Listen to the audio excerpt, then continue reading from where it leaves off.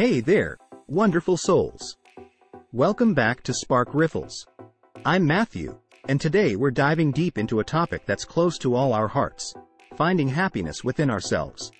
In this fast-paced world, it's easy to get caught up in the belief that our happiness is dependent on external factors, our relationships, possessions, and even our achievements.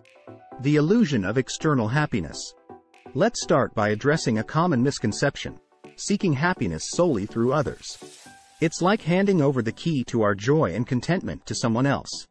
It's important to remember that while external factors can bring temporary joy, true and lasting happiness comes from within. The power of self-fulfillment. So, how can we take back our key to happiness? By investing time and effort into things that fulfill us, our passions, hobbies, and personal growth.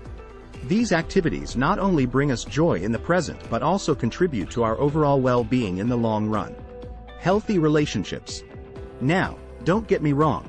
Relationships can indeed add immense value to our lives. However, it's essential to have a strong sense of self before entering any relationship. When we rely on someone else to make us happy, we put undue pressure on them and risk losing ourselves in the process. Cultivating inner joy. Cultivating inner joy is a journey, not a destination. It's about adopting a positive mindset, practicing gratitude, and nurturing self-love. By taking small steps each day, we can gradually shift our focus from seeking external validation to creating a fulfilling and joyful inner world.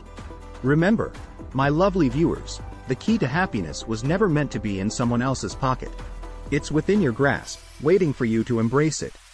Thank you for joining me today on this enlightening journey. If you found this video insightful, don't forget to hit that like button, subscribe to Spark Riffles, and share your thoughts in the comments below. Wishing you all a life filled with self-discovery, joy, and the beautiful music of your own laughter. Until next time, stay happy and stay true to yourself.